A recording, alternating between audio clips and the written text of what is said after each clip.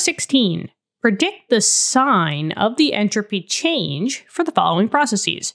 And then we have this example right here. An ice cube is warmed to near its melting point.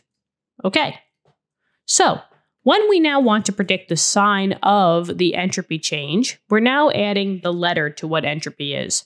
Entropy is a S value.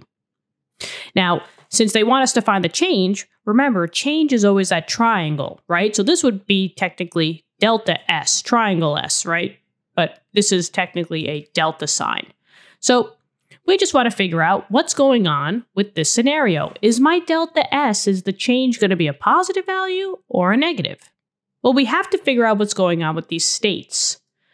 Now, they said that there's an ice cube, right? And an ice cube is basically H2O in a solid form, right? It's solid H2O.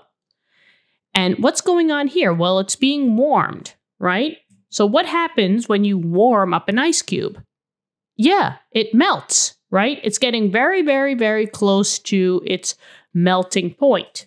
And what state would the water be, the H2O, when it's melting? Yeah, it's going to turn into a liquid.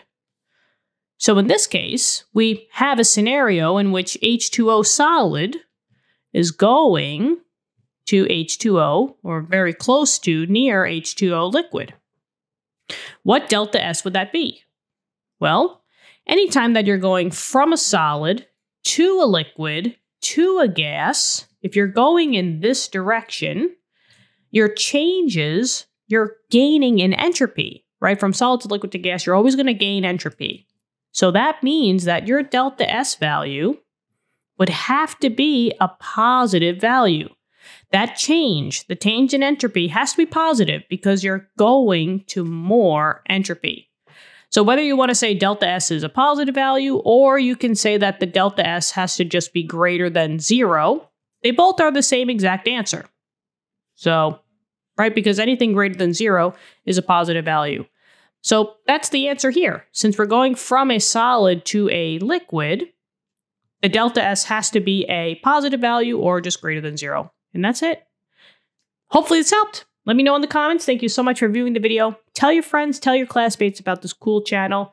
Thank you so much for all your support.